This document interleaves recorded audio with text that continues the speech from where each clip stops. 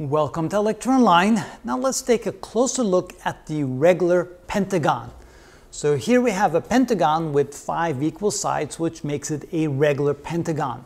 Also, what I've done is I've drawn some lines in here in such a way that you can really represent a regular pentagon by 5 similar triangles. And each triangle is an isosceles triangle, which means that these 2 legs of the triangle are equal in length. They are not equal in length to the side over here, which becomes the base of each of the triangles. So imagine when you take one of these triangles out here and you draw it on outside, it would kind of look like this.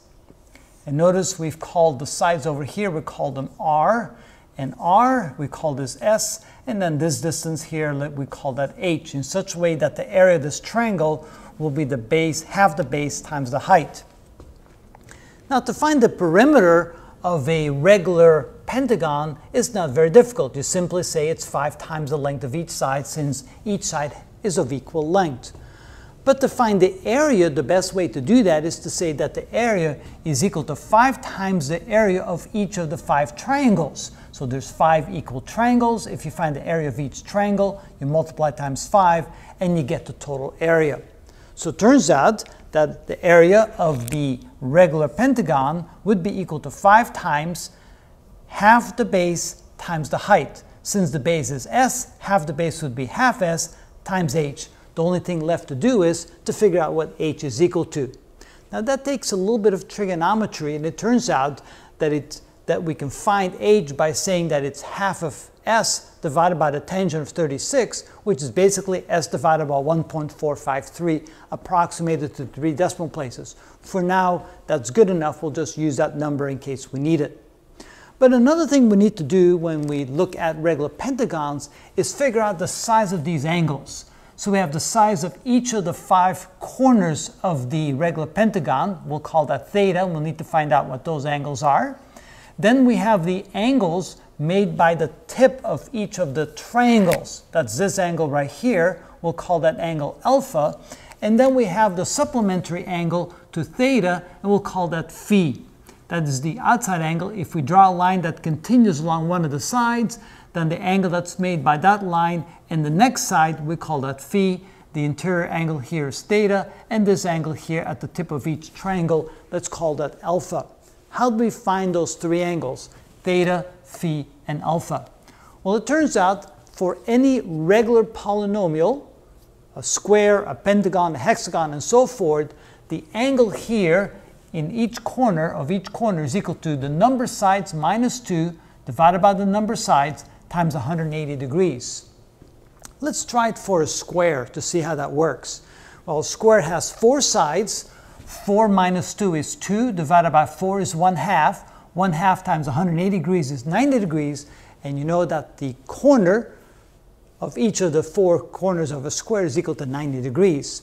So the same equation works for any regular polynomial. So for a pentagon which has 5 sides, this equation becomes 5 minus 2 divided by 5 times 180 degrees, which is equal to 3/5 of 180 degrees. So we divide 180 by 5 times 3. That happens to be, let's see here, that's equal to 108 degrees. Let's see, 5 goes into 180, that would be 10, 20, 30, that would be 36. Times 3 is 180 degrees, that works out just fine. So the angle theta here is 180 degrees, so there's 5 angles of 180 degrees inside each corner of a regular pentagon. Now the top of each of the 5 triangles, since if you go around the circle like this is equal to 360 degrees, and there's 5 corners like that, you simply divide 360 by the number of sides, in this case the same as the number of triangles. So this would be equal to 360 degrees divided by 5, which is equal to 72 degrees. Now all we have left to do is find the angle phi, which is a supplementary angle to theta.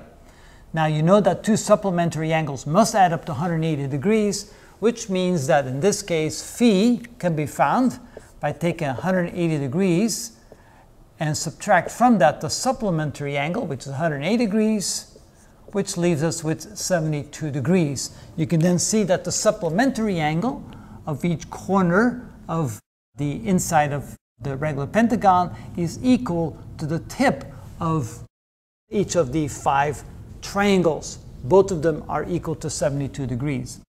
And then we'll show you later where this equation comes from. So you might wonder, well, how do I know the relationship between H and S? In the next video, we'll do a little bit more explanation on that. But at this point, now you see that if you know the length of each side, and you can then calculate the relationship between H and S via this equation right here, you're now ready to find the perimeter and the area of each of the regular pentagon. For example, let's say that the side of the pentagon is equal to 10. S equals 10, let's use that as an example. So to find the perimeter, that's equal to 5 times 10, which is 50. And to find the area of a regular pentagon whose side is equal to 10, you can say that the area is equal to 5 times 1/2 times S, which now would be 5, because half of 10 is 5, times H, and H would be 10 divided by that. So that would be 10 divided by 1.453. And again, that's an approximation, but the 3 decimal places, that's pretty good. So this becomes, well, half of 10 is 5, so it would be 5 cubed, which is 125, divided by 1.453. 1.453 equals, and that gives us 86. So in this case, the area is equal to 86 square units, and the perimeter is equal to 50. And that's how we find the perimeter and the area of a regular pentagon. That's also how we find the interior angles of the pentagon, which is 180 degrees, and we find the supplementary angle to be 72 degrees, which is the same as the angle at the tip of each of the 5 triangles when you draw the internal lines like that and turn the pentagon into 5 equal triangles. And that's how it's done.